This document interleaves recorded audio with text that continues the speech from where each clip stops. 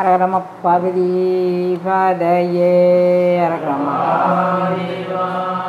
அருட்பெரும் ஜோதி அருட்பெரும் ஜோதி தனிப்பெருங்கருணை அருட்பெரும் ஜோதி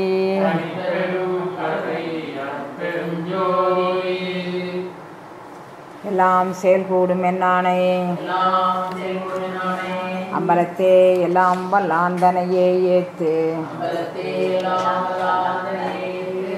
அப்பா நான் வேண்டுதல் கேட்டருள் புரிதல் வேண்டும் ஆறுயிரட்கலாம் நான் அன்பு செயல் வேண்டும் எப்பாரும் எப்பதமும் எங்கனும் நான் சென்றே எந்த நினைந்த அல்புகளையும் வீடல் வேண்டும் செப்பாத மேல்நிலை சுத்த சிவமார்க்க சங்கம் திகழ்ந்தவங்க அருட்ஜோதி செலுத்திவிடல் வேண்டும் தப்பேது நான் செய்யணும் நீ பொறுத்தல் வேண்டும் தலைவன் நினை பிரியாத நிலைமையும் வேண்டுவனே புண்படா உடம்பும் புறைபடா மனமும் பொய்படா ஒழுக்கமும் பொருந்தே கண்படாது இரவும் பகலும் நினையை கருத்தில் வைத்தேத்துதற்கு சேர்ந்தேன் உண்பனே நினும் உறுப்பனே நினும் உலகரை நம்பிலேன் எனது நண்பனே நலம் சார் பண்பனே நினையே நம்பினேன் கைவிடையலனையே. திருச்சிற்றம்பலம். எல்லாம் அல்ல சிவபரம்பொருளின் திருவருட்கருணையினால் இன்று சித்தர் இலக்கியம் அதில் சிவவாக்கிய சித்தர் பாடல் நம்ம பார்த்துட்டு வரோம். இதுவரை நம்ம பார்த்துருக்குற பாடல் 340 பாடல் பார்த்துருக்குறோம். இன்றைக்கி 341வது பாடல் பார்க்க இருக்கிறோம். பொங்கி நின்ற மோனமும் பொதிந்து நின்ற மோனமும் தங்கி நின்ற மோனமும் தயங்கி நின்ற மோனமும் கங்கையான மோனமும் கதித்து நின்ற மோனமும் திங்களான மோனமும் சிவன் இருந்த மோனமே. மொத்தம் 7 மோனத்தை பற்றி இதில் சொல்கிறார். மோனம் அப்படிங்கக்கூடிய நிலை நம்ம உடலுக்குள்ளே எப்படி அந்த மோன நிலை நமக்குள்ளே சித்தியாகுது அப்படிங்கிறத நம்ம எல்லாரும் அனுபவித்து பார்க்கணும். ஏன்னா இப்போ நம்ம மௌனத்தையே அனுபவிக்க முடியல. வெளியே இருக்க மௌனத்தை நம்ம உடலுக்குள்ளே நம்ம மனதுக்குள்ளே நம்ம உணர்வுக்குள்ளே இருக்க மௌனம் கூட இல்லை. வெளியே இருக்க மௌனத்தையே நம்மளால் அனுபவிக்க முடியல. ஏன்னா வெளியே நிறையா கார் சத்தம், அப்புறம் இந்த எலக்ட்ரிக் இன்ஸ்ட்ருமெண்ட்ஸு நம்ம வச்சுருக்கிறோமே, ஏசி, அப்புறம் ஃபேன், ஃப்ரிட்ஜு எல்லாமே நமக்கு சத்தம் போட்டுக்கிட்டே இருக்குது வீட்டுக்குள்ளே. நம்ம இயல்பாக இருந்து ஒரு மரத்தடியில் போய் இருந்து பார்த்திங்கன்னா, அதாவது ஊர் எல்லைக்கு அப்பால் பட்டு அப்போ ஒரு மரத்தடியில் ஒரு தோட்ட வீட்டில் அப்படி மாதிரி போய் இருந்து பார்த்திங்கன்னா இவைகள் எதுவுமே இல்லாமல் ஒரு மோனம் அங்கே இருக்கும். அது என்ன மோனம்னா அங்கே இரைச்சல் இல்லாமல் இருக்காது, கானகத்து இரைச்சல் அங்கே இருக்கும். அவைகள் ஒரு ஓங்கார துணியை எழுப்பிட்டு மயில், குயில், மற்றபடி பறவைகள், காற்று, இலை சலசலப்பு இவைகள்லாம் ஒரு ஓங்கார துணியை ஏற்படுத்தும். நம்ம அதில் இன்ட்ரெஸ்டாக இருக்கக்கூடிய ஆளான்னு வச்சுக்கோங்க, அதெல்லாம் ரசிக்க தெரிஞ்ச ஆளானுக்கு வச்சுக்கோங்க. அதில் மூழ்கும்போது நமக்குள்ளே ஒரு மௌனம் நம்மளை கவ்விக்கொள்ளும். அதில் அப்படியே கொஞ்ச நேரம் அப்படியே உட்காந்துருப்போம். வெளியில் அந்த மௌனம் அது நம்மகிட்ட பேசும். அந்த இலை தலைகள் அது அசைவது ஒரு செய்தியை சொல்லும், அந்த பறவைகள் கூவுறது ஒரு செய்தியை சொல்லும், காற்றடிக்கிற ஓசை ஒரு செய்தியை சொல்லும். இதிலெல்லாம் ஒரு மோனத்தை நம்ம அங்கே போய் தனிமையில் இருந்து ரசிக்க தெரிஞ்சவங்கன்னா அதில் போய் அப்படியே ரசிப்போம். ஒவ்வொரு விவசாயியும் இதை ரசிக்க தெரிஞ்சவங்க தான். இதை ரசிக்கிறோங்கிறது கூட தெரியாமல் அவங்க ரசிப்பாங்க, அவ்வளோதான். அதை மரத்தடியில் போய் உட்கார்ந்து அதை ரசிக்கும்போது அதனுடைய அந்த காற்று எல்லாமே அவங்களுக்கு அந்த ஒரு நிலைக்கு அவங்கள அழைச்சிட்டு போயிடும். இதில் இவர் 7 மோனத்தை பற்றி அவர் பேசுகிறாரு. அந்த 7 மோனத்தினுடைய தன்மை எப்படி இருக்குது அப்படின்னு சொல்லும்போது, பொங்கி நின்ற மோனம். இப்போ இவருக்கு முதல்ல மோனம்னா என்னன்னு தெரியாத அன்பர்களுக்கு இதை பற்றி இவர் விளக்குறாரு. உங்கள் உடலுக்குள்ளே உங்கள் மனதுக்குள்ளே இந்த கட்டமைப்புக்குள்ளே ஒரு மௌனத்தை இறைவன் படைச்சிருக்கிறான். அதை நீங்கள் கொஞ்சம் சிந்தனை பண்ணி பாருங்கள். எப்படி போகணும் அப்படின்னா, உங்கள் மூல ஆற்றலை நீங்கள் எழுப்ப தெரிந்த போது மூலாதாரத்தில் ஒரு கிளுகிழுப்பு வந்துடும். அதாவது மூலாதாரத்து 3 எழுகணல் அப்படின்னு அதை சொல்கிறாரு. அந்த எழுகணல் ஏற்கனவே அங்கே அக்கினி ஸ்வரூபமாக வாலாபரமேஸ்வரி இருக்கிறா. அந்த இடத்துல இருக்கக்கூடிய அந்த வாலாபரமேஸ்வரிக்கு குண்டலினி தாய் அப்படின்னு பேர். உச்சந்தலையில் போய் இருக்கக்கூடிய வாலாபரமேஸ்வரிக்கு சக்தி அப்படின்னு பேர். பேரண்ட நாயகனோடு நம்மளை இணைக்கிற பராசக்திக்கு பாலை உண்மனை அப்படின்னு பேர். ஒரே சக்தி தான், நம்ம உடம்புக்குள்ளே இருக்கக்கூடிய ஒரே ஆற்றல் தான். இத்தனை விதமாக அது பரிணமிக்குது. அப்போ அருட்சக்தி அப்படிங்கக்கூடியது உச்சந்தலையிலும், குண்டலினி சக்தி அப்படிங்கக்கூடியது மூல ஆற்றலிலும், சிவசக்தி அப்படிங்கக்கூடியது நிராதார வெளியிலும் 3 ஆற்றலாக அந்த சக்திகள் இருக்கின்றன. அந்த சக்தி முதல்ல நம்மளுக்குள்ளே விழித்தெழுதுன்னு வச்சுக்கோங்களேன். எப்போம்மா விழித்தெழும்? நாங்கள் எல்லோரும் என்னென்னமோ பயிற்சி பண்ணுறோம், எப்போதுமா அது விழித்தெழும் அப்படின்னு நீங்கள் கேட்டிங்கன்னா, இந்த மூல ஆற்றலை உங்களுக்குள்ள எழுப்ப தெரிஞ்ச, அதாவது அதுக்கான வழிமுறைகள் கடந்த பாடல்களில் சொல்லிகிட்டே வந்திருக்கிறாரு. வெவ்வேறு மந்திரங்கள் உங்களுக்கு திருமந்திரத்தில் சொல்லாத மந்திரம் என்னன்னா ஹீ ஹூ அப்படிங்கக்கூடிய 2. ஆனால் அந்த ஹீயும் ஹூவையும் வேறு விதமாக திருமந்திரத்தில் அவர் சொல்லியிருக்கிறார். அதை இவர் அதே அதாவது ஆ இ உ ஏ ஓ இந்த 5 தான் திருமந்திரத்திலும் சொல்லியிருக்கு, இதுவும் சொல்லியிருக்கு. அந்த 5ல் ஒன்றா ஈ அப்படிங்கக்கூடிய அட்சரத்தினுடைய எழுத்தாக இவர் ஹீ அப்படிங்கக்கூடியதை இவர் போட்டிருக்கிறார். அவ்வளோதான். அதை சீன்னு அதில் போட்டிருக்கிறாங்க. இவ்வளோ தான், பெருசாக ஒன்றும் மாறுதல்ல. He who அப்படிங்கக்கூடியது. அப்போ இதை எப்படி நீங்கள் சொல்லணுமோ அவ்வளோ சொன்னீங்கன்னா முதல்ல அந்த அட்சரங்களை நீங்கள் சொல்ல ஆரம்பிக்கும் போது அந்த அட்சரங்கள் 51 அட்சரங்களும் அவைகள் உங்களுக்குள்ள ஒரு பூமியினுடைய சுழற்சி மாதிரி, நீர் அலைகளுடைய சுழற்சி மாதிரி. நீங்கள் பார்த்துருப்பீங்க, ஆற்றோட்டமான பகுதியில் போய் பார்த்தீங்கன்னா கொஞ்ச நேரம் ஆறையே கவனித்து பார்த்தீங்கன்னா அப்படியே ஆற்றுப்பெருக்காக தண்ணி போய்கிட்டே இருக்கும். ஒரு இடத்துல மட்டும் இப்படியே ஒரு சுழிக்கும். அந்த இடத்துக்குள்ளே நம்ம போயிட்டோன்னா நம்மளை பிடிச்சி உள்ளே தள்ளிடும். அதுக்கப்புறம் நம்ம என்ன நீஞ்சல் தெரிஞ்சவங்கனாலும் அதில் வெளியேறி வர முடியாது. அந்த நீர்ச்சுழி அது உள்ளே இழுத்துக்கும். அது மாதிரி அந்த இடத்துக்குள்ளே ஒரு வெப்பமானியாக ஒரு அகச்சோடு அந்த இடத்துக்குள்ளே ஒரு சுழிக்கும். அப்போ அந்த உணர்வு ஏதோ ஒரு ஒரு ஆற்றலை நமக்குள்ளே பிரதிபலிக்கும். அந்த இடத்துல இவ்வளோ காலமும் நான் இந்த உடலுக்குள்ளே தானே இருந்தேன், இவ்வளோ காலமும் இந்த உறுப்புகள் என்னோட தானே இருந்துச்சு, இவ்வளோ காலமும் நான் என்ன செஞ்சேன், இப்போ என்ன செய்கிறேன், இப்போ இது எதனால் நடந்தது அப்படிங்கக்கூடிய சிந்தனை சிந்திக்கும்போது அதற்குள்ளேயே போய் ஒரு மோனத்துக்குள்ளே மூழ்கிடுவோம். எப்போது முதல்ல இந்த மூலக்கணல் நம்மளுக்குள்ளே விழித்தெழும்போது அதனுடைய சிலிர்ப்பின் தன்மையினால் நமக்கு ஒரு மோனம் வரும். அந்த மோனத்தை அவர் என்ன சொல்கிறார் அப்படின்னா, பொங்கி நின்ற மோனமும், இதுவரை உங்கள்கிட்ட தாண்டா இருந்துச்சு அந்த மோனம், இப்போ அது பொங்கி பிரவாகமாக உனக்குள் தெரிகின்றது அப்படின்னு. இது எங்கேயா இருந்துச்சு அப்படின்னு நம்ம அவர்கிட்டே கேட்குறோன்னு வச்சுக்கோங்களேன். பேரண்ட நாயகன்ட்டையோ அல்லது சிவ வாக்கியர்ட்டையோ கேட்க, இத்தனை நாள் நான் இந்த உடலுக்குள்ளே தானே இருந்தேன், இத்தனை நாள் இந்த அங்க அவயவங்கள் எல்லாமே எங்கிட்ட தானே இருந்தது, இத்தனை நாள் நான் பார்த்தல் கேட்டல் இதெல்லாம் நான் இந்த அங்கவயவங்களை கொண்டு தானே செஞ்சுட்டு இருந்தேன், இப்போ திடீர்னு இந்த மாறுதல் வருவதற்கு என்ன காரணம்? அந்த அனுபவத்தை பெற்று பார்க்கும்போது இந்த மாதிரி விதமான ஒரு கேள்விகள்லாம் நமக்குள்ளே எழும். அது என்ன, நமக்கு ஒரு படபடப்பு, அந்த இடத்துல ஒரு படபடப்பு ஏற்படுது, ஏதோ ஒரு கிளர்ச்சி ஏற்படுது. இது எதனால் ஏற்பட்டது அப்படின்னு சொல்லும்போது அதுக்குள்ளேயே நீங்கள் அந்த பயணத்துக்குள்ளே போனீங்கன்னா, ஆரண வீதியில் நின்று ஆடுகின்றீரே அப்படின்னு சொல்வார். இது ஒரு வீதியாக பயணப்படும், மேல் நோக்கி இது பயணப்படும். அப்போ அங்கேயே நின்று நம்ம அதை அப்படி பார்த்துக்கிட்டோம்னா ஒரு மோனம் நமக்குள்ளே வந்துடும். இதுக்கு பேர் பொங்கி நின்ற மோனம் அப்படின்னார். அதுக்கு அடுத்து இது எங்கேயா இருந்ததுன்னு நம்ம கேட்குறோம்னு வச்சுக்கோங்களேன், பொதிந்து நின்ற மோனம். இது இங்கே தான் தங்கம் இருக்குது, இதை விட்டு எங்கேயும் போகலடா கண்ணா. இது பொதிதல்னா அப்படி ஒரு கட்டி வைக்கப்படுதல். அப்போ இது ரொம்ப பத்திரமாக பாதுகாக்க வைக்கப்பட்டிருக்கு. இதை பொதிஞ்சு வச்சுக்கோ அப்படின்னு சொல்லுவாங்க. ஏதாவது ஒரு பொருளை கொடுத்தா அது கீழே போடுறாமல் பொதிஞ்சு வச்சுக்கோ அப்படின்னு சொன்னால் துணிகளில் அப்படி சுருட்டி பிறக்கி அப்படி வச்சுக்கிறது. அப்போ பாதுகாப்பாக உனக்குள்ளேயே இந்த மூல ஆற்றலுக்குள்ளே அது பாதுகாப்பாக பொதிந்து வைக்கப்பட்டிருந்தது இந்த மோனம். அதை நீ உணர்ந்துக்கோ. ஏதாவது நம்ம அப்பா அம்மா ஒரு சொத்து வச்சுருக்குறாங்கன்னு வச்சுக்கோங்களேன், அந்த சொத்தை நம்ம அழிச்சிருவோமோன்னு பயந்து போய் அதை ஒரு பாதுகாப்பாக ஒரு இடத்துல வச்சு, இந்த காலத்தில் பேங்க் லாக்கர் இருக்கிற மாதிரி அந்த காலத்தில் கிடையாது, ஒரு இரும்புனால் ஒரு பெட்டகம் ஒன்று வச்சுருப்பாங்க. அந்த பெட்டகத்துக்கான சாவிகள்லாம் ரொம்ப விசித்திரமாக இருக்கும். அது மாதிரி ஒரு வீட்டில் கொஞ்சம் பெரிய வீடுகளெல்லாம் ஒரு 5-6 இரும்பு பெட்டகம் அது மாதிரி வச்சுருப்பாங்க. அதில் ஒன்றில் நகை, ஒன்றில் காசு, ஒன்றில் பொற்காசு, அப்படியே தனித்தனியாக போட்டு வச்சுருப்பாங்க.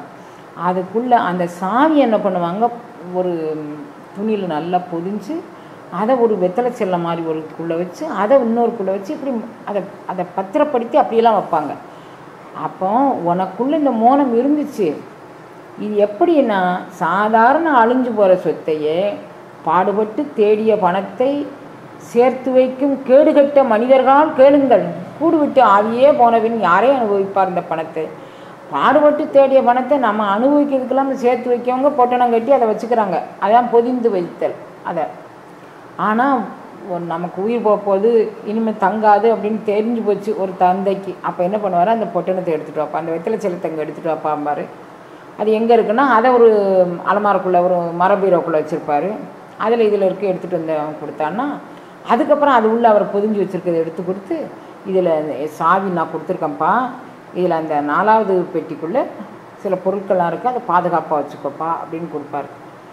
இத்தனை நாள் நம்ம இந்த வீட்டுக்குள்ளே தானே புழங்கியிருக்கோம், நமக்கு இதெல்லாம் தெரியாமல் போச்சே. கொஞ்சம் அடாவடியான பையன்னா என்ன நினைப்பான், நம்ம இது முன்னாலே தெரிஞ்சிருந்தால் இன்னும் கொஞ்சம் நம்ம வாழ்க்கை இளமையை நல்லா அனுபவிச்சிருக்கலாமே, நம்ம சுட்டிட்டு போயிருக்கலாமே நினைப்பான். கொஞ்சம் நல்ல பையனாக இருந்ததுன்னா நம்ம அப்பா பார்த்தியா இவ்வளோ காலமும் அந்த பாதுகாப்பாக வச்சுருந்து நம்மகிட்ட கொடுத்துருக்கார் பார்த்தியா அப்படின்னு நினைப்பாங்க. இப்போ பொதிந்து நின்ற மோனம் பேரண்ட நாயகன் கருணை காரணமாக உனக்குள்ளே இந்த ஆற்றலை வைத்து பக்குவம் இல்லாத காலத்தில் நீ கொடுத்தா அதை உன்னை செதறடிச்சிருவப்பா.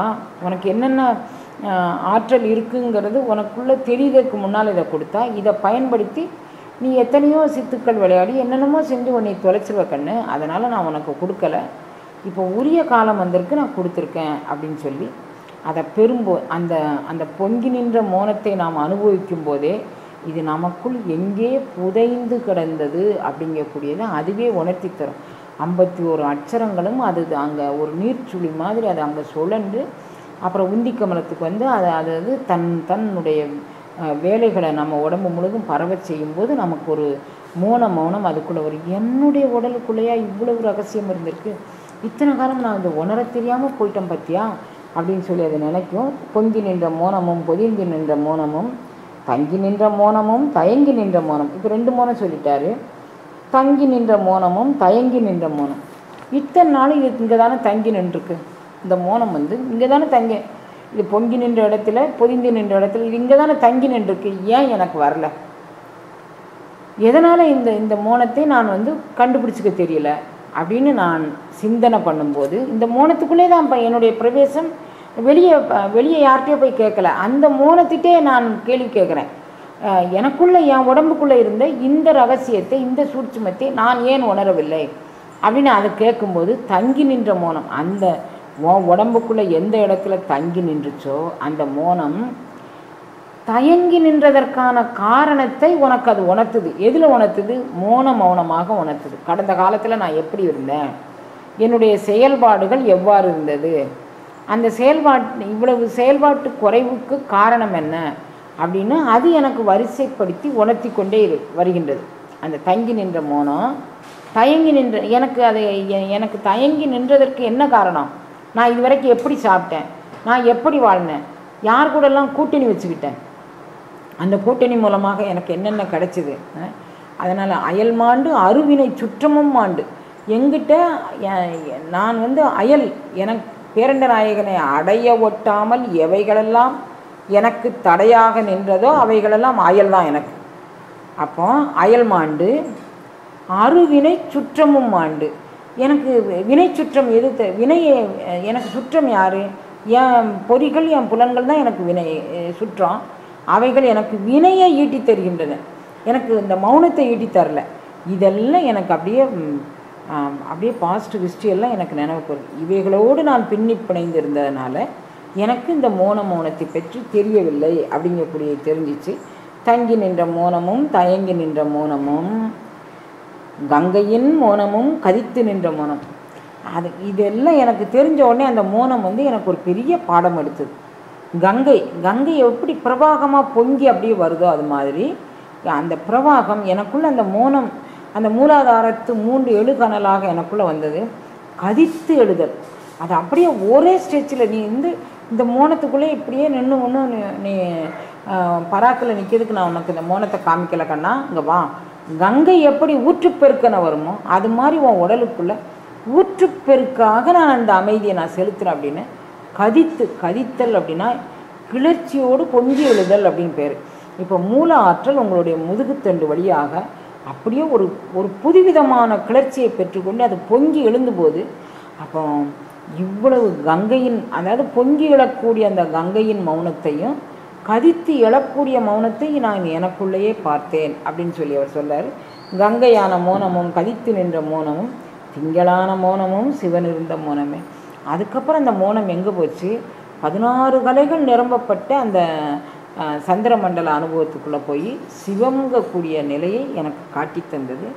இத்தனையும் இந்த மௌனமாக யாரோ ஒருத்தவங்க வந்து இங்கே பாருடா எந்திரு, நீ இது மாதிரி செய், அது மாதிரி செய்யாத அப்படிலாம் சொல்லலை. அந்த மௌன மொழிகளே எனக்குள் இத்தனை விதமான பாடங்களை நடத்தி நான் அடைய வேண்டிய மோனத்தை எனக்கு கற்றுத்தந்தது அப்படின்னு சொல்கிறார். மோனமான வீதியில் முனைச்சுளியின் வாலையில், பானமான வீதியில் பசைந்த செஞ்சுடரிலே, ஞானமான மூலையில் நரலை தங்கும் வாயிலில், ஓனமான அஞ்சுடர் உதித்ததே சிவாயமே. இதில் எனக்கு என்னெல்லாம் கிடைச்சிது அப்படின்னு அவர் சொல்கிறாரு. மோனமான வீதியில் முனைச்சுளியின் வாலையில், இந்த வாலாபரமேஸ்வரி அப்படிங்கக்கூடிய அந்த பராசக்தி மூலச்சுடர்லேருந்து மோனமாக எனக்கு கதித்து எழுந்து போனால, அப்போ அவள் வந்து முனைச்சுளி என்னுடைய கண்ணில் போய் அவள் தங்கி நின்னான். அதை நான் பார்த்தேன். முனைச்சுளியின் வாலையில் பானமான வீதியில் பசைந்த செஞ்சுடரிலே. இப்போ நான் வந்து இந்த பராசக்தி இதில் தான் நின்றுட்டாளா அப்படின்னு நினச்சேன். அப்படி இல்லை, அவள் வந்து பானமான வீதியில், இன்னும் பயணப்படக்கூடிய வீதியில் அவள் பயணித்தாள். நான் அவளை தொடர்ந்து பயணித்தேன். அந்த ஒளி வெள்ளத்தை தொடர்ந்து நானும் பயணித்தேன். பானமான வீதியில் பசைந்த செஞ்சுடரிலே, அது செஞ்சுடராக என்னுடைய உடலோடும் என்னுடைய உணர்வோடும் பசைந்து, அதாவது ஒட்டி கொண்டு அது மேலே பயணித்தது அப்படின்னு சொல்கிறாரு. அது மட்டுமில்லை, ஞானமான மூலையில் நரலை தங்கும் வாயிலில். நரலை அப்படின்னா ஒலி அப்படின்னு பேர். நரலை அப்படிங்கக்கூடிய எழுத்துக்கு ஒலி அப்படின்னு பேர். எந்த ஒலின்னா இந்த 51 அட்சரங்களில் எனக்கான ஒலியை அது எனக்கு காட்டி கொடுத்தது. நான் சில பேருங்க நான் இப்போ என்கிட்டே சொல்லுவாங்க, அம்மா அந்த அகரத்தை நான் சொன்ன உடனே அப்படியே தலையெல்லாம் சுற்றுச்சு அப்படின்னு. நீங்கள் பார்த்தீங்கன்னா நம்ம மகா கணபதி மந்திரத்தை சொன்ன பேர் எத்தனையோ ஆயிரக்கணக்கான மக்கள் அதில் என்கிட்ட ஃபோன் பண்ணி மகா கணபதி மந்திரத்தை நம்ம பதிவேற்றம் பண்ண உடனே நிறைய பேர் என்கிட்ட ஃபோன் பண்ணி, அம்மா இது மாதிரி நாங்கள் ஒரு அனுபவத்தை பெற்றதில்லை, எந்த யாரும் இடையில் நின்று இவங்களுக்கு இதை சொல்லுங்கள் அதை சொல்லுங்கன்னு இல்லை. அந்த மந்திரமே உச்சரிக்க வேண்டிய விதத்தில் உச்சரித்த உடனே எங்களுக்குள்ள ஒரு பிராணாயாம பயிற்சியை தந்தது, ஒரு மோனத்தை தந்தது, ஒரு பெரிய ஆற்றலை பெற்று தந்தது. ஒவ்வொருத்தரும் ஒவ்வொரு விதமாக அதுக்கு விளக்கம் சொன்னாங்க. அது மாதிரி எனக்கான நரலை, எனக்கான ஒலி என்ன அப்படிங்கக்கூடியதை எனக்கு அது காட்டி தந்தது அந்த மோனமே. ஞானமான மூலையில் நரலை தங்குது. ஞானம் இந்த மூலாதாரத்தில் தான் ஞானமே குடிகொண்டு இருக்குது. அந்த மூலாதாரத்தில் ஞானம் குடிகொண்டு இருக்குங்கக்கூடிய தன்மையை பற்றி நம்ம பரிபூர்ணமாக நம்ம உணர்ந்து கொள்ளவில்லை. ஞானமான மூலையில் நரலை தங்கும் வாயிலில் ஓனமான செஞ்சுடர் உதித்ததே சிவாயமே. இப்போ ஓனம் அப்படிங்கக்கூடியது ஒலி பொருந்தியது. அந்த ஒலி பொருந்தியது ஒளியும் ஒலியும், அதாவது நாதமும் விந்துவும் சேர்ந்து எனக்கு இந்த அருள் அனுபவத்தை தந்தது. இது எல்லாமே எதனுடைய தன்மைனா சிவாயம் அப்படிங்கக்கூடிய அஞ்செழுத்தினுடைய தன்மையால் இவை தந்தது அப்படிங்கிறார். உதித்தெழுந்த வாளையும் உசங்கி நின்ற வாளையும் கதித்தெழுந்த வாளையும் காலையான வாளையும் மதித்தெழுந்த வாளையும் மறைந்து நின்ற ஞானமும் கொதித்தெழுந்து கும்பலாகி பூவும் ஹீயும் ஆனதே. உதித்தெழுந்த வாளையும் உசங்கி நின்ற வாளையும், எனக்குள்ள அந்த குண்டலினி தாய் வாலா பரமேஸ்வரியாக உதித்து எழுந்தாள். அந்த மூலாதாரத்திலிருந்து அந்த குண்டலினி ஆற்றல் உதித்து எழுந்தாள். உசங்கி நின்ற வாளை, அப்போ இதுவரை அவள் மறைந்திருந்த தன்மையை அவளாகவே எனக்கு விளக்கி காட்டினாள். உசங்கினா மறைந்து நின்றது. அது வந்து நம்மளாக வந்து யாராவது ஒருத்தர் நம்மளை இங்கே திருப்பிப்பார் அங்கே திருப்பிப்பார் அப்படி சொல்லக்கூடிய நிலையில் இல்லை. அதுவே தன்னை காட்டி கொடுத்தால்தான் நம்ம காண முடியும். ஏன் காட்டி வைத்தால் ஆரொருவர் காணாதாரே கண்ணுதலாய் காட்டாக்காலே அப்படின்னு சொல்கிறாங்க. கண்ணுதல் பெருமான் நீ கண்டுக்கோப்பா அப்படின்னு சொன்னால் ஒழிய நம்மளால் இதை பார்க்கவே முடியாது அப்படின்னு சொல்கிறாங்க. உதித்தெழுந்த வாளையும் உசங்கி நின்ற வாளையும் கதித்தெழுந்த வாளையும் காலையான வாளையும். அப்போ கதித்து எழுதல் அப்படிங்கக்கூடியது ஒலியை எழுப்பி கொண்டு, அதாவது நாததுனியை எழுப்பி கொண்டு என்னுடைய உடலில் அது பயணப்பட்டது. அந்த வாலா பரமேஸ்வரிங்கக்கூடிய ஆற்றல் என்னுடைய உடலில் பயணப்பட்டது. கதித்தெழுந்த வாளையும் காலையான வாளையும், காலை அப்படிங்கிறது நிறை ஒலி அப்படின்னு, அந்த காலைங்கக்கூடியதுக்கு விடிய காலம் இல்லை நிறை ஒலி அப்படின்னு பொருள். காலையான வாளையும் அந்த நிறை ஒலி எனக்குள்ளே எழுப்பி கொண்டு அந்த வாலா பரமேஸ்வரி பயணித்தாள். மதித்தெழுந்த வாளையும் மறைந்து நின்ற ஞானமும் கொதித்தெழுந்து கும்பலாகி ஹோவும் ஹீயும் ஆனதே. இதில் மதித்தெழுந்த வாழை. நான் வந்து இந்த வாழை தான் இத்தனை ஆற்றலும் என் உடலுக்குள்ளே கொடுத்தா அப்படின்னு நான் மனநிறைவோடு இருக்கும்போது மறைந்து நின்ற ஞானம். இந்த உடலுக்குள்ளே ஞானம் எனக்குள்ளே என்னெல்லாம் மறைந்து நிற்கின்றதோ அது அவளே எனக்கு காட்டி கொடுத்தாள். கொதித்தெழுந்து கும்பலாகி பூவும் ஹீயும் ஆனது. இது வந்து எதனால் இது எனக்கு கிடைச்சிது அப்படின்னா, மூல ஆற்றலிலிருந்து கொதித்து எழக்கூடிய வண்ணமாக ஹூ ஹீ அப்படிங்கக்கூடிய 2 மந்திரங்களும் 2 அட்சரங்களும், மந்திரங்கள் அல்ல 2 அட்சரங்களும் எனக்குள் இத்தனை ஆற்றலையும் இருப்பதை எனக்கு காட்டி கொடுத்தது அப்படின்னு சொல்கிறார்.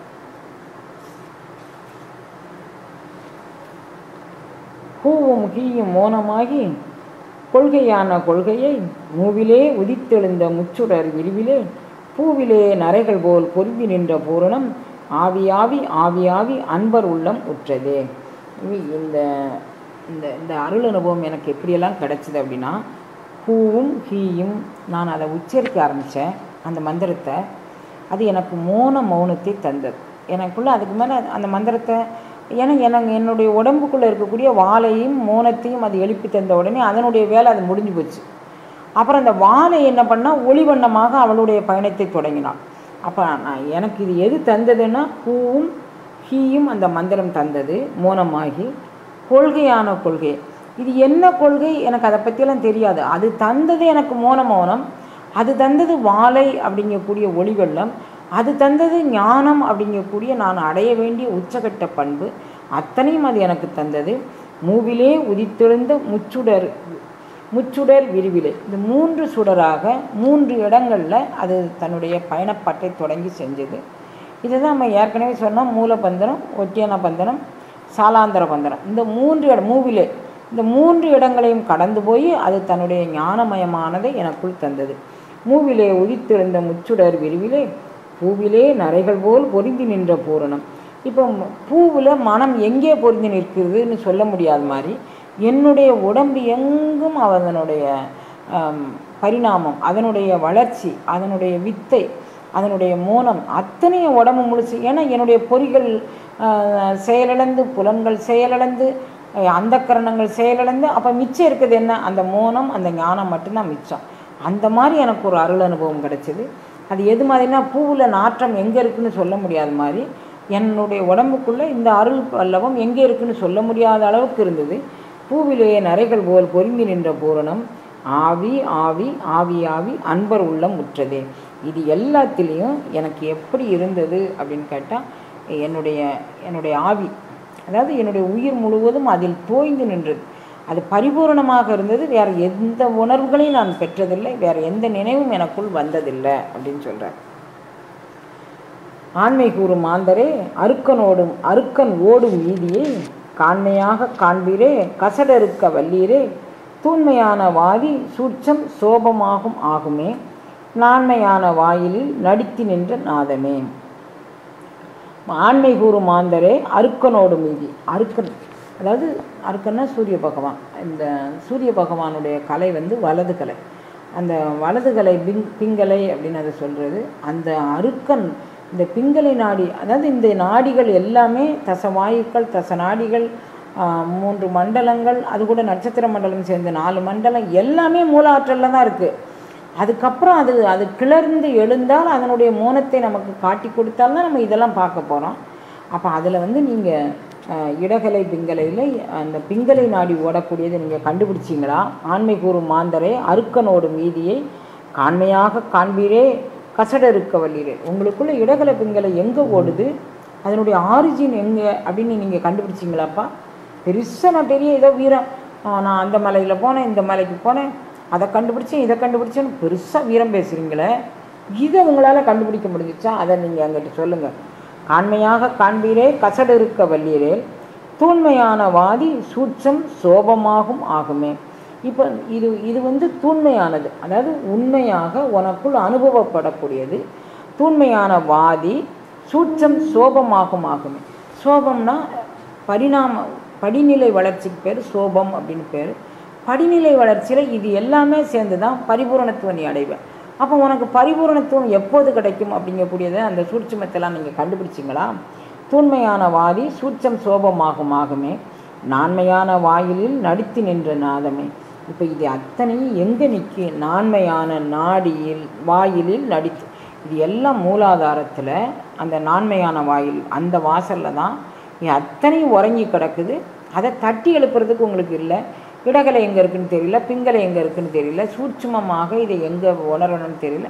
பெரிய வீரமெல்லாம் பேசிக்கிட்டு தெரியலைங்க. இதை பற்றி நுட்பம் தெரியாதமா வீரம் என்ன வீரம் வேண்டியிருக்கு அப்படின்னு கேட்குறார். நாதமான வாயிலில் நடித்து நின்ற சாயலில் வேதமான வீதியில் விரிந்த முச்சுடரிலே கீதமான கீயிலே கிளர்ந்து நின்ற பூவிலே பூதமான வாயிலை புகழறிவன் ஆதியே.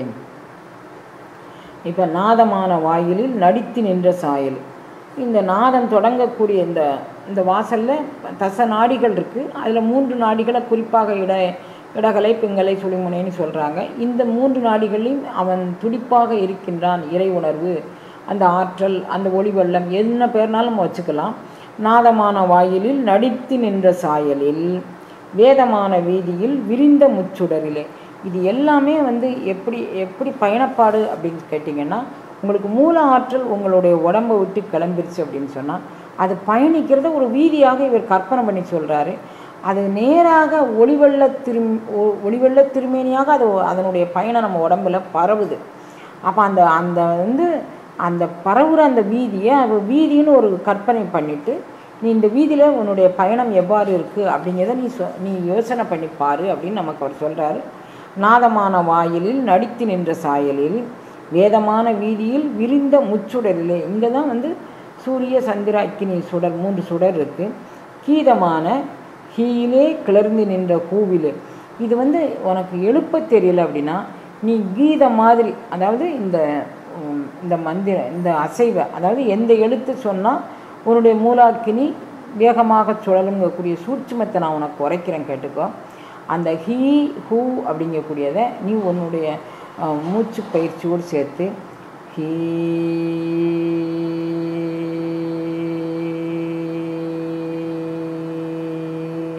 அப்படி சொல்லலாம். இன்னும் கொஞ்சம் சொல்லப்போனால் திருமந்திரத்தில் ஹ்ரீம் அப்படின்னு அந்த மந்திரத்தை சொல்கிறாரு. அது மாதிரி ரீங்காரத்தையும் சேர்த்து சொல்லலாம். ஹ்ரீ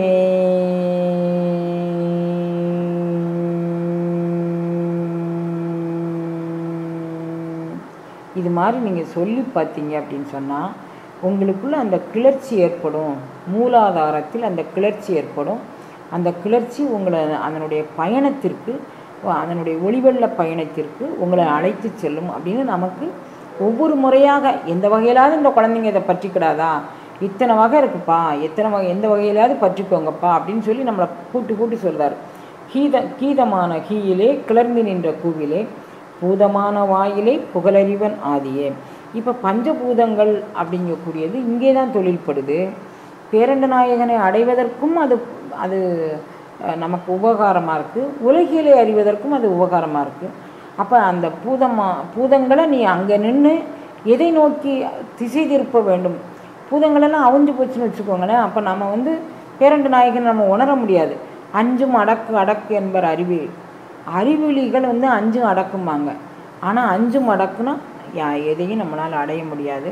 5 மடக்கும் உபாயம் நமக்கு கிடையாது. அதனால் நம்ம அதை அடக்க வேண்டாம் அப்படின்னு சொல்கிறாரு. அப்போ என்ன செய்யணும் அப்படின்னா, பூதமான வாயிலை புகழறிவன். அந்த பூதமான வாயில் மடைமாற்றம் செய்யப்பட்டால் புகழறிவன் அந்த ஆதி நமக்கு எவ்வாறு இருக்கும் அப்படிங்கிறத நமக்கு அவன் அறிவித்து தருவான். அப்போ நம்ம இந்த பஞ்சபூதங்களை மடைமாற்றம் செஞ்சோம்னாலே போதும். அதனுடைய எண்ணங்களை சிந்தனைகளை இப்போ நம்மளே பொழுதுக்கும் இந்த ஊர்க்கதை அது இது பேசிகிட்டு இருக்கிறதுக்கு அதை மடைமாற்றம் செய்து கொஞ்ச நேரம் மௌனமாக இருந்து பார்ப்போமே. ஏதோ மௌனங்கிறாங்க, நம்மளால் ரொம்ப மௌனமாக இருந்து போக முடியாட்டே. கொஞ்ச நேரம் அந்த மௌனம்னா என்னங்கிறத பற்றினாலும் சிந்திப்போம் அப்படிங்கிற சிந்தனைக்கு நம்ம போகும்போது கொஞ்சம் கொஞ்சமாக நம்மளுடைய மனதும் உடலும் உணர்வும் மடைமாற்றமாகும்போது இவைகள்லாம் நமக்கு சாத்தியமாக ஆகிவிடும் அப்படின்னு சொல்கிறார். ஆவி 5 கொம்பின் ஆவியே மேவி மேதினியில் மானிடர் வாவி வண்டல்கள் அறிந்திடார் பாவி படியிலுற்ற மாந்தர். எத்தனை சொல்லி நான் அப்படியே கூட்டு உங்களுக்கு சொல்கிறேன். பாவிகள், நீங்கள் கொஞ்சம் கூட முயற்சியே பண்ண மாட்டேங்கிறீங்களப்பா அந்த ஞானத்தை தேடி.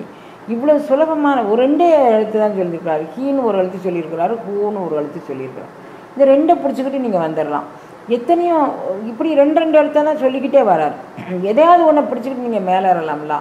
பேசினதே பேசிட்டு, சாப்பிட்டதே சாப்பிட்டுட்டு, தூங்கினதே தூங்கிட்டு இப்படியே இருக்கிறீங்களே. ஆனால் அவர் நமக்கு மேலே கோவம் வந்துருச்சு. பாவி பாவி பாவி பாவி படியில் உற்ற மாந்தர். படின்னா குற்றம். நீங்கள் மேலும் மேலும் இந்த குற்றத்தை செஞ்சுக்கிட்டு இருக்க, படியில் உற்ற மாந்தரே, நீங்கள் மீண்டும் மேலும் தவறே செஞ்சுட்டு இருக்கீங்களே அப்படின்னு சொல்கிறாரு. அப்போ என்ன செய்யணும் அப்படின்னு சொன்னால், வாவி அப்படிங்கிறது ஒரு குளமாக பாவித்து நம்ம திருவாசகத்தில் ஒரு சிந்தனை. அந்த சிந்தனை வந்து திருஅண்ட பகுதியில் நீங்கள் பார்த்தீங்கன்னா அதனுடைய திருஅண்ட பகுதி முழுதுமே யோக சூத்திரத்தினுடைய ஒட்டுமொத்த சாரம் தான் அண்டப்பகுதி. அண்டப்பகுதியில் அதை சொல்கிறாரு. நீ வந்து நீ பேரண்ட நாயகனை உள்வாங்கி கொண்டால் உனக்குள்ளே என்னெல்லாம் நடக்கும் அப்படின்னா, ஊழ் ஓங்கிய நங்கள் இருவினை மாவரம் வேர்பறித்து எழுந்து, என்னுடைய வினைப்பதிவுகள்ங்கக்கூடிய இரு வினைகள், நான் வந்து நல்வினை தீவினைங்கக்கூடிய இரு வினையும் வேர்பறித்து எழுந்து உருவ அருள்நீர் ஒட்டா அறுவரை சந்தின் வான் சிறை கட்டி மட்டு அவள் வெறிமலர் குளவாய் கோலி நிறையில் மாப்புகை கரைசேர் வண்டுடை குளத்தில் மீக்குள மேன்மேல் மகிழ்தலின் நோக்கி அர்ச்சனை வயலில் அன்பு வித்துவிட்டு தொண்ட உழவர் ஆரத்தந்த அண்டத்து அரும்பரல் மேகன் வாழ்க. இந்த பூமியிலிருந்து ஒரு உழவன் வந்து அவன் பயிர் செய்வதற்கு வானம் நல்லா பொழிஞ்சிச்சுன்னா அவன் இது தொலி அடிப்பான், அப்புறம் நாற்று நடுவான், அப்புறம் ஒரு நெல் போகங்கக்கூடிய போகத்தை அறுவடை பண்ணிட்டு வந்து வீட்டில் நல்லா நிம்மதியாக உட்காந்து சாப்பிடுவான். இது வந்து சாதாரண உழவன் செய்யக்கூடியது. ஆனால் சிவயோகம் பண்ணக்கூடிய யோகிகள்ங்கக்கூடிய உழவர்கள், அவர்களை உழவர்களாக பாவிச்சு சொல்லார். சிவபோக சாரம்ங்கக்கூடிய சாரத்தை பருகக்கூடிய சிவயோகிகள் என்ன செய்கிறாங்க அப்படின்னு கேட்டிங்கன்னா, அவங்களுடைய மூலக்கணலை எழுப்பி அந்த எப்படி வந்து மழை நீர் குளத்தில் உள்ள நீர், கடலில் உண்டான நீர், இவைகளை எல்லாம் சூரிய பகவான் வந்து அந்த நீரெல்லாம் மேகமாக்கி கொண்டு வச்சிருந்து குளிர்ந்த காற்றுப்பட்டு மீண்டும் இந்த பூமிக்கு வந்து மழையாக பொழிவிக்கானோ அது மாதிரி நம்மளுடைய நீர் பிரதேசங்களாகிய மூலாதாரம், சுவாதிஷ்டானம், மணிபுரகம், இந்த 3 இடமும் நீர் பிரதேசம். இதில் உள்ள நீர் சத்துக்களை, அதாவது உலகியல் சிந்தனைக்கான சத்துக்களை எல்லாம் நீ ஆவியாக ஆக்கி கொண்டு மேல்நிலைக்கு உங்களை ஒசத்திட்டு நீங்கள் போனீங்கன்னா, எப்படி வந்து ஒரு உழவன் அந்த நெல்லை அறுவடை பண்ணி அவன் அந்த போக விளைச்சலை அனுபவிப்பான், அது மாதிரி சிவபோகம் விரும்பக்கூடிய யோகிகள் சிவபோகத்தை அறுவடை பண்ணி அதுக்குள்ளே அப்படியே மௌனத்தில் அவர்கள் இருப்பார்கள். அது எப்படி இருக்கும் அப்படின்னு கேட்டால், மாப்புகை கரைசேர் வண்டுடை குளத்தின் மீக்குள மேன்மேல் மகிழ்தலின் நோக்கி அர்ச்சனை வயலுள் அன்பு வித்துட்டு தொண்ட உழவர் ஆரத்தந்த கரும்பனை கச்சை கடவுள் வாழ்க. அப்போ இந்த மாதிரி உங்களுடைய உடம்புக்குள்ளே ஒரு பெரிய தொட்டி, அதாவது மேல் இதிலேருந்து அந்த வண்டுடை குளத்தின் இங்கே வந்து வண்டுகள் ரீங்காரம் பண்ணுதுங்க. உச்சந்தலையில் வண்டு ரீங்காரம் பண்ணுமாமா அப்படின்னு கேட்டால் அப்படி இல்லை. அந்த அருள் அனுபவம் யாரெல்லாம் நாத துவனியை எழுப்பும் வண்ணமாக அவர்களுடைய பயிற்சியை செய்கிறார்களோ அவர்களுடைய உச்சந்தலையில் மிகப்பெரிய அருள்நிலைக்கான சுரங்கம் இருக்குது. அதில் வந்து வண்டுகள் ரீங்காரம் விடுவது போல் உங்களுடைய யோக பயிற்சியின் காரணமாக அவைகள் ரீங்காரம் விடும். அதை இவர் வேறு விதமாக நமக்கு அறிவுறுத்தி சொல்கிறாரு. அதே கருத்தை ஆவியாவி ஆவியாவி 5 கொம்பின் ஆவியே, இந்த 5 எழுத்து கொம்புங்கிறது நம்மளை ஆதாரமாக தாங்கி பிடித்து கொள்வது. நம்ம ஏரியாவில் கம்புன்னு சொல்லலாம், அதுக்கு பேரே கொம்பு அப்படிங்கிறதான் தூய தமிழ். நம்மளை ஆதாரம், இப்போ நம்ம ஒரு தளர்ச்சி விட்டோன்னு வச்சுக்கோங்களேன், ஒரு நடை தளர்ந்து போச்சு, கையில் வந்து ஒரு கம்பு வச்சுப்போம், அது நம்ம கம்புன்னு சொல்லணும்ல, இது தூய தமிழில் கொம்பு. இப்போ கையில் ஒரு கொம்பு பிடிச்சிக்கிட்டு நம்ம நடந்தோன்னா நம்மளுடைய தளர்வுக்கு அது வந்து ஒரு துணையாக இருக்கும். அது மாதிரி உன்னுடைய ஆவியாவி ஆவியாவி 5 கொம்பின் ஆவி, நீ எப்பெல்லாம் தளர்வு கொள்ளுதையோ அப்போ அந்த 5 எழுத்தின் துணை கொண்டு உன்னுடைய தளர்ச்சியை நீ போக்கிக்கலாம். அதை சொல்கிற மாதிரி சொல்லு. மேவி மேவி மேவி மேவி மேதினியில் மானிடர் ஆவியாவி ஆவியாவி வண்டல்கள் அறிந்திடார். இந்த பெரிய குளத்தில், வாவின்னா பெரிய குளம், அந்த குளத்துக்குள்ளே அடியில் தங்கி இருக்கக்கூடிய அருள் அனுபவங்கள் என்ன அப்படின்னு சொல்லி எங்களுக்கு தெரியலை. அதை தான் இவர் சொல்வார், வண்டுடை குளத்தின் மாப்புகை கரைசேர் வண்டுடை குளத்தின் மீட்குள மேன்மேல் மகிழ்தலின் நோக்கி அப்படின்னு சொல்கிறார். நீ மேலும் மேலும் மகிழ்ச்சி அளிக்கக்கூடிய இந்த யோகா அனுபவத்தை நீ பண்ணிட்டு வந்தேன்னா அந்த வாவி அப்படின்னா அந்த குளத்துக்குள்ளே வண்டுடை குளத்தில் உனக்கு ரிங்காரம் அங்கேயே கேட்கும், நாதத்துணி அங்கேயே கேட்கும். அது வந்து வேறு எதில் கொண்டு விடும்? விந்து சக்திக்கு உன்னை கொண்டு விடும், ஒளி வெள்ளத்தில் அதை கொண்டு நிறுத்தும். அதை இவர் சொல்கிறார், வாவி வாவி வாவி வாயு வண்டல்கள் அறிந்திடா. இந்த குளத்தை பற்றி உங்களுக்கு ஒன்றுமே தெரியலையே. இந்த பூமியில் ஆதாரம் ஆற்றல்லேருந்து நம்ம கடல்லேருந்து நீர் எடுத்துகிட்டு மேகக்கூட்டங்கள் போகுது, குளத்துலேருந்து நீர் எடுத்துகிட்டு போகுது, அப்புறம் திரும்ப மழையாக பொழிவிக்கு. உடம்பில் இருக்கக்கூடிய எல்லா விதமான தேவையில்லாத ஆற்றல்களையும் தேவையானதை மாற்றி வான் பொழிவாக உனக்கு அருள் வெள்ளத்தை தரக்கூடியது. அதை பற்றி நீ தெரிஞ்சுக்கலையே, எப்படி போகிற? பாவி பாவி பாவி பாவி படியில் உற்ற மாந்திரி, மேலும் மேலும் குற்றத்தை செஞ்சுட்டு இங்கேயே இருக்கீங்களே அப்படின்னு சொல்லி கேட்குறார். வித்திலே முளைத்த ஜோதி வில் வளைவின் மத்தியில் உத்திலே ஒளிவதாகி மோனமான தீபமே நத்திலே திரட்சி போன்ற நாதனை அறிந்திடேல் வத்திலே கடந்து உழன்ற வாழையான சூட்சுமே.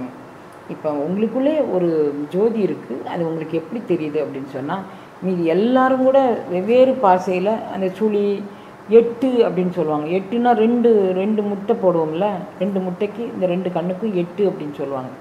அப்போ 8ன்னு சொன்னோடனே நம்ம வந்து 8 எழுத்து மந்திரமோ 8ஓ என்னவோ நம்ம கற்பனைக்கு என்னெல்லாம் தோணுதோ அதெல்லாம் சொல்லிப்போம்.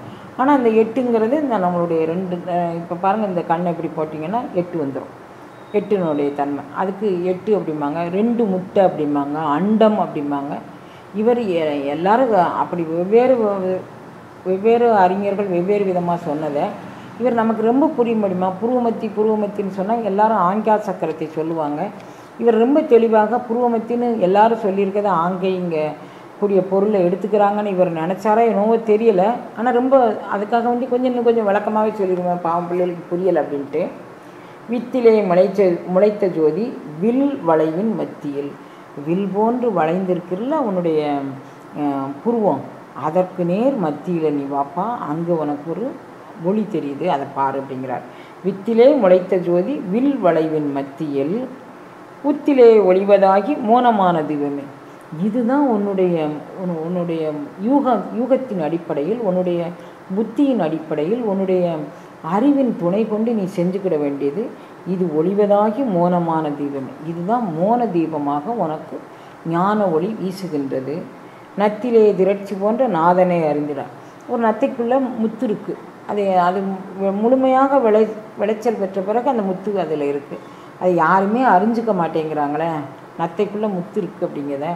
இதுக்குள்ளே தான் இந்த ஒளிவட்டத்துக்குள்ளே தான் பேரண்ட நாயகன் இருக்கான் அப்படிங்கிறத தெரிஞ்சுக்க மாட்டேங்கிங்க. வித்திலே முளைத்த ஜோதி வில் விளைவின் மத்தியில் உத்திலே ஒளிவதாகி மோனமான தீபமே நத்திலே திரட்சி போன்ற நாதனை அறிந்திட வத்திலே கிடந்துழன்று வாழையான சூட்சுமே. இதை நீங்கள் வாழையும் இவ தான் நீங்கள் புரிஞ்சுக்கோங்க.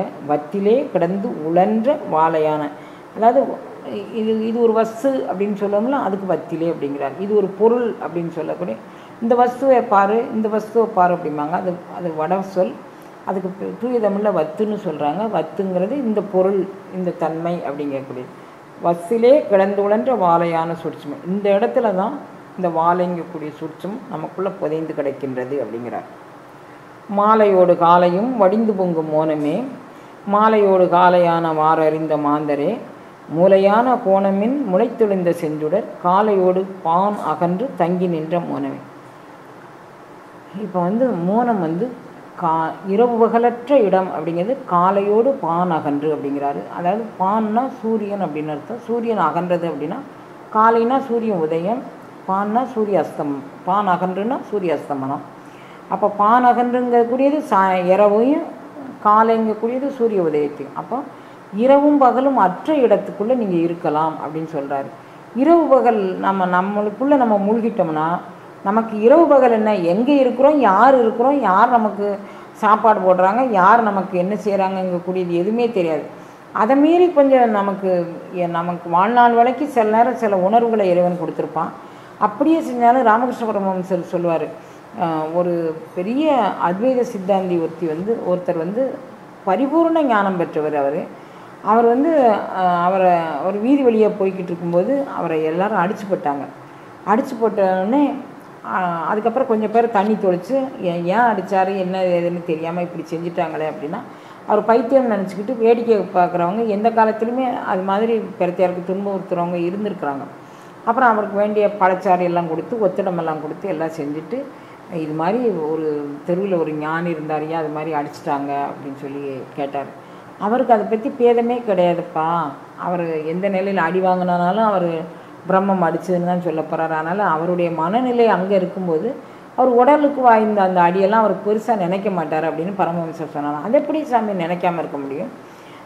அவர் நாங்கள் அடித்ததை பார்த்தா அவர் மேலே தழும்பெல்லாம் அப்படி விழுந்திருந்தது. நாங்கள் அவருக்கு அவ்வளோ ட்ரீட்மெண்ட் கொடுத்து சாப்பாடெல்லாம் வாங்கி கொடுத்து ஒரு இடத்துல அவரை தங்க வச்சுட்டு வந்திருக்கோம். நீங்கள் என்ன இப்படி சொல்கிறீங்க அப்படின்னு சொன்னோடனே நீங்கள் போய் தெரிஞ்சுட்டு வாங்கப்பா, அவர் மூலமாகவே தெரிஞ்சுக்கோங்க அப்படின்னு சொல்லி சொன்னாராம். உடனே மீண்டும் இந்த கூட்டங்கள் வந்து அவர் தங்கி இருக்கிற இடத்துல வந்து இருந்துச்சான். சுவாமி வணக்கம்னு, காலையில் உங்களை யாரும் அடித்ததா கேள்விப்பட்டமே, யார்? அந்த பிரம்மன் தான் அடிச்சுது அப்படின்னு சொன்னாராம் அவர். உடனே சாப்பாடு யார் சாமி கொடுத்தா? அந்த பிரம்மன் தான் கொடுத்துச்சு. உங்களுக்கு மேலெல்லாம் யார் ஒத்தடமெல்லாம் கொடுத்து தடை விட்டாங்கன்னு சொன்னாங்களா, அது யார் சொன்னாங்க? அதுவும் அந்த பிரம்மன் தான் சொல்லுது. அடித்த பிரம்மே அணைத்தது, அடித்தும் அணைத்த பிரம்மே எனக்கு சோறும் ஊட்டி விட்டது அப்படின்னு சொன்னாராம். அப்போ அவருக்கு என்ன வலி இருந்திருக்கும்? அடித்தது பிரம்மம், அணைச்சதும் பிரம்மம், சாப்பாடு சாப்பிட்டதும் பிரம்மம் அப்படின்னா அவருக்கு என்ன உணர்வு இருந்திருக்கும்? அப்போ இரவு பகலற்ற நிலையில் அவங்க அந்த வாய் ஞானத்துக்காக வேண்டியில்லை, அனுபவ ஞானமாகவே அவர்கள் தங்களுக்குள் அந்த நிலையை வளர்த்து கொண்டார்கள். அப்படிங்கிறதுனால மாலையோடு காலையும் வடிந்து பொங்கும் மோனமே. அப்போ இது வந்து சதாவும் மோன நிலையில் இருக்கக்கூடிய அந்த காலை மாலை 2 வேளையும் அந்த சதா மோன நிலையில் இருக்கக்கூடிய அந்த மௌன யோக ஞானிகள் அப்படின்னு சொல்வார் தாய்மான சுவாமிகள். அந்த மௌன யோக ஞானிகள் மாலையோடு காலையானவாறு அறிந்த மாந்தரே. அவங்க காலை மாலை அவங்க எப்படி தெரிஞ்சுக்குவாங்க அப்படின்னா, அவங்களுக்கு காலை மாலை தேவையே இல்லையே. ஏதோ நம்ம ஒரு பிரவருத்தி பண்ணணும்னா அவருக்கு பசிச்சா சாப்பிட போகிறாங்க, அதுவும் இருக்குமிடம் தேடி உருக்கமுடன் கொண்டு வந்து கொடுத்தா சாப்பிட போகிறாங்க, இல்லாட்டி அதுவும் தேவையில்லை. இன்னைக்கு இந்த பிரம்மத்துக்கு இதுதான் பட்டினி அப்படின்னு போட்டுருவாங்க. அதனால் மாலையோடு காலையான வாரறிந்த மாதரே மூளையான கோணமின் முளைத்தெழுந்த செஞ்சுடர். அவர்களுடைய மூலாதாரத்தில் முளைத்து எழுந்த அந்த செஞ்சுடரை அந்த ஆரண வீதியில் ஓடச் செய்த அந்த அருளடியவர்களுக்கு காலையோடு பான் அகன்று தங்கி நின்றவன். காலைங்கக்கூடியதும் பான் அகன்று இரவு சூரியன் அஸ்தமித்த பிறகும் அந்த மோனம்தான் அவர்களுக்கு மிச்சம் இருக்கும், வேறு என்ன அவங்ககிட்ட இருக்காது அப்படிங்கிறார். மோனமான வீதியில் முடுகி நின்ற நாதமே, ஈனமின்றி வேகமான வேகம் என்ன வேகமே, காணமான மூலையில் கனிந்திருந்த வாழையில் ஞானமான செஞ்சுடர் நடந்ததே சிவாயமே. மோனமான வீதியில் முடுகி நின்ற நாதம். இந்த நாத துவனி எங்கே இருக்கும் அப்படின்னு சொன்னீங்கன்னா, நீங்கள் எப்போது இந்த மோனத்தை அனுபவத்தில் கொண்டுட்டு வந்திருக்கீங்களோ அப்போ அந்த நாதத்துவனி உங்களுக்கு ஓடி வந்து உங்களுக்குள்ள அப்படியே ஒரு ஈங்காரத்தை செய்யக்கூடியது. மோனமான வீதியில் முடுகி நின்ற நாதமே, ஈனமின்றி வேகமான வேகம் என்ன வேகம். இது வந்து சில பேர் சொல்லுவாங்க, இந்த மூல ஆற்றல் எழும்பி போனால் மூலாதாரத்தில் என்னென்ன இது வச்சு கற்பூரம் காமிங்க, அதுக்கப்புறம் சுவாதிஷ்டானத்தில் என்னென்ன பொருள் வச்சு கற்பூரம் காமிங்க, அப்படியெல்லாம் காமிக்கக்கூடிய அளவிற்கு அந்த அருள் வல்லவம் இருக்கிறதில்ல.